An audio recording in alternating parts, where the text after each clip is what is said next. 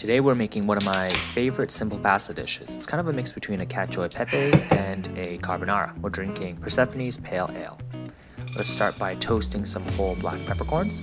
We'll put it into a pestle mortar, grind it into a nice fine powder, just like this. And we'll salt our pasta water. I'm using a pan because it just cooks a little bit quicker. Put in our pasta noodles, give it a little bit of a shake so it doesn't stick together. And we'll add in 2 egg yolks. We just need egg yolks for this. We'll add some grated Parmesan cheese and we'll sift in the black pepper just to remove the husks. We'll mix it together into a thick paste and we'll drain our pasta directly into our sauce. We'll add a little bit of pasta water and we'll mix it until the sauce emulsifies. Let's plate it up and add a little bit of that sauce. Let's give it a try.